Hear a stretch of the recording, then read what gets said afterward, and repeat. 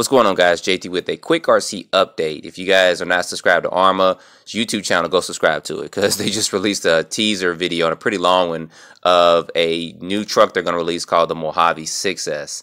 So for those of you who do not know the history of Arrma and the previous Arrma cars, this was actually the name of a two-wheel drive short course truck that they had a couple of years ago, and then it was kind of taken off. And I'm not sure if they're going to re-release their two-wheel drive versions or not, but that's some images of it right there. But anywho, they released this video earlier today, and you guys see that it comes in two colors there, kind of a limeish green and a red color. But the video they released shows this truck really going through the paces.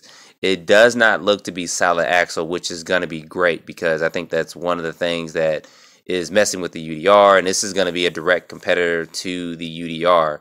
I'm not sure if this is going to be 7 scale. I don't think it'll be 8 scale because they do have the Sentin out there.